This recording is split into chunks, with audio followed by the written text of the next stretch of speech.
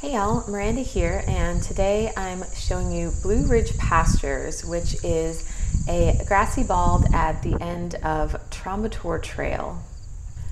And I have a video of the full trail, which I'll link to in the description below, but it was pretty rainy that day, so I wanted to show this view and this bald in its full glory on a nice clear day. The trail to get here is about 2.5 miles each way, and it's a little bit strenuous due to the considerable elevation change, but it's a bit more off the beaten path. So subscribe to my channel for more hikes as well as yoga and meditation videos here in Western North Carolina. Namaste, and I hope you have a great day.